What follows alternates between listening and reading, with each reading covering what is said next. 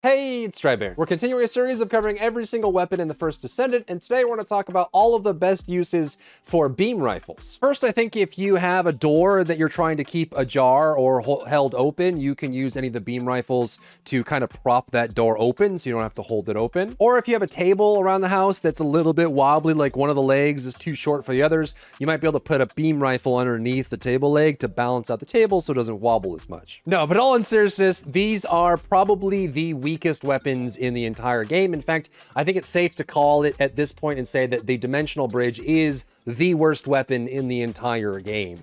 Even when you're able to scale up the charge level of all of the beam rifles, of course, this is the non-ultimate beam rifles, the damage on them is absolutely pitiful. This is the maxed out, like simulated most possible damage these weapons can do, and they're doing pitiful amounts of damage. I don't know what they planned for the beam rifles in general, or if they wanted them to have like a higher attack rate, or have their attack rate scale up better, or at all with the beam charge, or have crazy damage scaling at all. But in general, the amount of damage you get from going from stage 1 to stage 2 to stage 3 is very minimal. Their base stats are not great, and most of the beam rifles have almost no crit chance, almost no crit damage, and very little, if no, weak point scaling at all. There's nothing really special about them.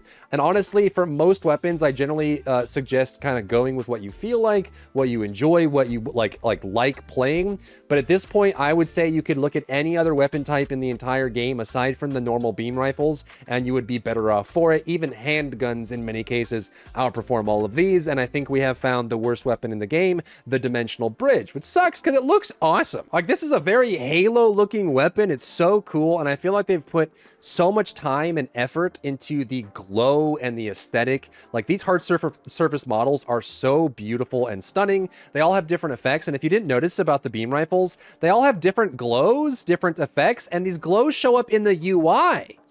So like the blue beam rifle has a blue UI that builds up when the beam goes. The Dogma has a super cool purple beam, and you look at it. It's like a little mouth. When it opens, it animates. When you shoot, it opens like the T-Rex mouth and starts shooting. As it builds up, the UI turns purple to match the beam color of it. Even the Burning 44, which by the way is a mess for recoil and accuracy. This thing goes all over the dang place. You have to control it. It's got an orange beam, it's got moving parts, it's got glowing effects, the beam charge on the UI turns orange. Like, it's so cool, man.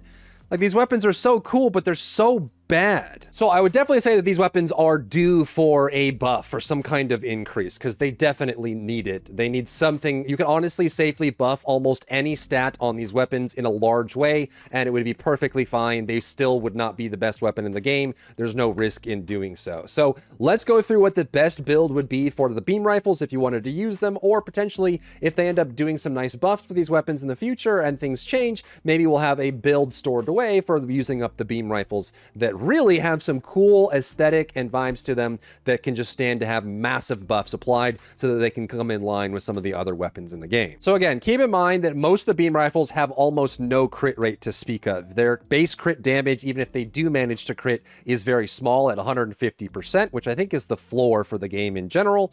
They also have almost no weak point at base. Most of them are 1 weak point, so they have no inherent weak point scaling other than the flat floor for the game, no critical damage scaling other than the flat floor for the game, and they have almost no crit rate. Burning, I believe, is the one that has a little bit more crit rate at 10% and a little bit more crit damage. Nope, that's the same, and that's the same. So they just really don't have a lot to scale off of when it comes to value. So your best bet is going to be reload rounds, firearm attack, elemental damage, and scaling damage off of that. You can run with some of the cheeky builds, like the frigid burn build with chill enhancement does work on these, but again, keep in mind, in order to hit frigid chill, you have to be standing at 25 meters or more, which is about the max range for most beam rifles. You can see that at this distance, I don't even hit the target. I actually have to step closer in order to damage the target. So just the perfect range. At max range, I can trigger frigid burn. but that's about it. And they just don't scale as well as any of the other weapons in the game. Now, keep in mind, there's going to be some, some interesting things about how these weapons function, and they also have a unique mod that no other weapon in the game has, super conductivity charge, which is pretty cool. So how do the beam rifles work? How would you use them? What is this UI I see on the right side of my screen? So you see a radial, which shows your current charge value to stage up the weapon. Outside of that, there are these 3 hash marks, these little like chunk segments, and that signifies what stage the weapon is in. You're either in stage 0, stage 1, stage 2, or stage 3. Every time you stage up, you get 10% more damage than the previous stage. So all it's doing is increasing the damage per hit. So you'll notice that as we start at the base value here, I stage up, the damage goes up. I stage up, the damage goes up, and I set it max, and I'm able to kind of pump that. So there are some interesting interactions. Like you can do spray and pray, which gives you, it's basically the firing fiesta or the payout, but for special rifles. This allows you to kind of use that kind of free ammo. You can also have recycling. You can have maximum rounds and reload time in order to maintain the high beam, and running with things like superconductivity charge. While it doesn't directly give you a bunch of damage, it means that they stage up faster. So you see how much faster I got to stage 3 this time, and you really want to stay in stage 3 for the whole magazine, which means having to stop fire, dodge, and do other things. It will have a depreciation rate, how much it decharges as it goes down. So you can see if I pepper this, it doesn't stage up right away. If I get to stage 2 and then I stop, it's going to downward charge until it gets down to the bottom stage. You never want that to happen for beam rifles. You want to stage up to stage 3 and keep it there. If you have to, you can kind of pepper it a little bit just to keep it at the max stage, but you want to make sure you're maintaining full stage as possible. And in the best build, I would say that it is still worth running superconductivity charge because it gives you a little bit more ramp up time in the beginning, especially for the charge rifles, the beam rifles that have lower maximum rounds. The rounds and the fire rate will change how fast you can get to max charge and how long you can stay there. The calculation is similar to mental focus. You want to get to the max value and then have extra rounds on top so you can keep shooting that beam and keep getting in value out of your charge 3 state, which is super cool. They also scale insanely well with sharp precision shot. It allows you to get fire rate and firearm attack.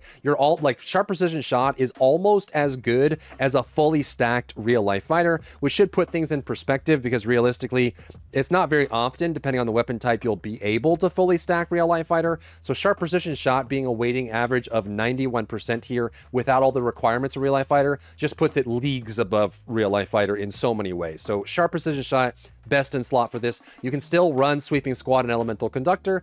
And honestly, I really hope they make spray and pray, firing fiesta, and payout just not the same mod grouping as these other damage versions. It's not a big damage increase. I feel like it would be a nice companion mod for some of the other ultimate mods. I know they want you to have 1 yellow mod per weapon, but it feels like choosing between like real life fighter, sharp precision shot, or mental focus, and things like spray and pray or spreading frostbite to targets without any damage increase is just such a dumb no-brainer choice that it ends up making those other mods largely useless because you'd have to take such a big DPS loss to run it. But for the best build here, beam charge rate isn't your best stat. It actually, I think, falls behind reload and rounds because you still will be able to get up to the max charge rate. It just gets you there a little bit faster, which saves you some rounds, but technically, if you had higher beam charge rate and it saved you 5 rounds of not max charge damage, but then you could add 5 rounds with the round count, it ends up being a little bit better because it allows you to limit your reload deduction on that. So reload and rounds, good. Weak point is your best stat because crit damage and crit chance are garbanzo. Firearm attack, elemental damage from firearm attack, which is your elemental enhancement mods, and then fire rate goes well. And then if you have to, you can put crit chance and crit damage on these weapons. They're better on burning 44 because it has a little bit of crit chance, 10%, which is decent enough, but not enough crit damage to really write home about, which is kind of rough. They also, for some reason, the flat scaling on these when you do weapon adjustment is not super great either. So like bonus first attack, which is like bonus first colossi, bonus first the 3 factions. Generally, we see bonus first attack on the reroll priority closer to 20 or 30% weighting, and that just shows you that obviously it should be much better than firearm attack as a reroll stat, that because firearm attack is always on, right? You wouldn't want the conditional flat firearm attack to be equal to the non-conditional flat firearm attack because one is conditional, one isn't. So it makes sense that the one where you're choosing between Colossi and 3 different factions is so much better than the other one because it's not on all the time. If you have bonus versus Colossi and you shoot a normal enemy, you're not going to get that bonus. So it should be higher when it's active and then it turns off and has no value, right?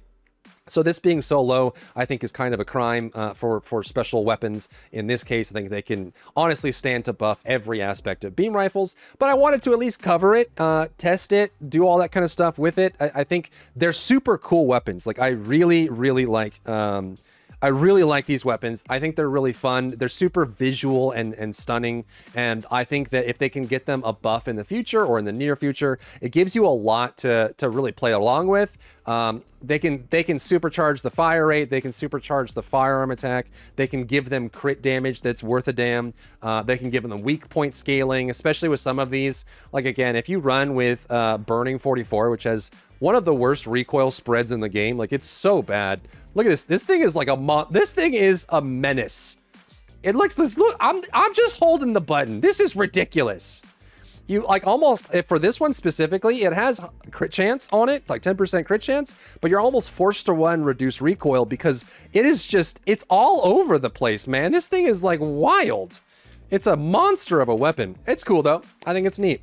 So that's the beam rifles. We're moving on to the ultimate weapons. This is actually the end of the normal weapons. We have now covered all of the normal weapons in the game across the board. We just have these ultimate weapons left, and then we're there. And then we can do a final summary video going over all the weapons we've covered and all the weightings there. The spreadsheet's down below in the description as always if you wanted to use it. And of course, the one sheet, the build sheet for this is down there as well if you'd like to use this for the beam rifles. See you in the next one. If you found value in today's video, leave a like down below, leave a comment for the algorithm to help this video get seen by more people, and don't forget to check out my other channels for other content and other stuff and other things.